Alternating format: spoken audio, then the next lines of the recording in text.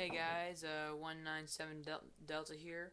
About 5 minutes ago, I was looking up on Google about Death Troopers, so I thought, hey, I'll just make a Lego Death Trooper. So I believe it's actually one of my best clone custom thing I've ever made.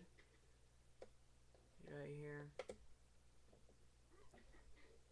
got claw marks on the chest, the leg, and bullet shot in the head, and blood dripping out of the helmet.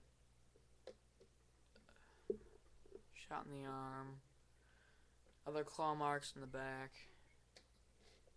And also, his arm also is off. So I also, you can attach and reattach his arm, which also has marks on it. So you can, like that. So, it's pretty cool. So, it's pretty much all of it. So this is 197 Delta here, signing out.